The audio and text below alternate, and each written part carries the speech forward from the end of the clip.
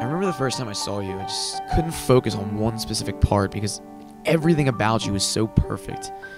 I would tell people about you and they'd give me these looks of disbelief, but it just made me so happy every time I saw you that it just got to the point where I became addicted. I remember the warmth of your touch and the way your shoulders would go up a little when you smiled. It got to the point where I couldn't even fall asleep without thinking of you. It was interfering with my job. All my deliveries were getting backed up. I couldn't focus on anything else because every time I was doing something, all I was thinking of was, well, you.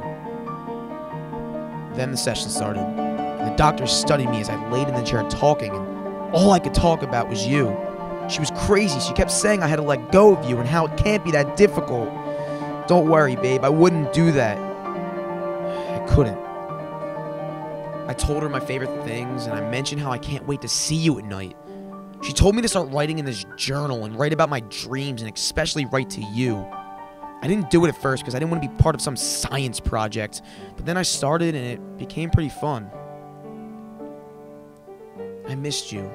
And I know you didn't like me showing you off to everybody, but people didn't believe me when I said we were the most amazing couple. They didn't believe me when I said I had the most amazing girlfriend. You're beautiful and people should see us together.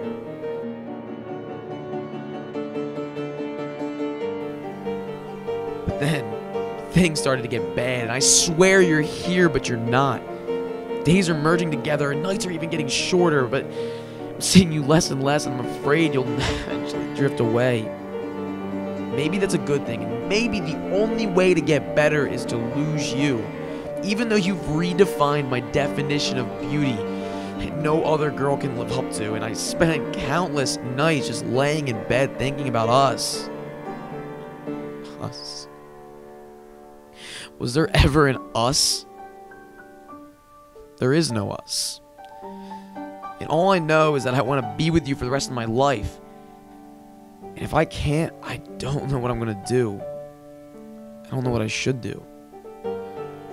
Today's session has brought me to the realization that you're just a dream.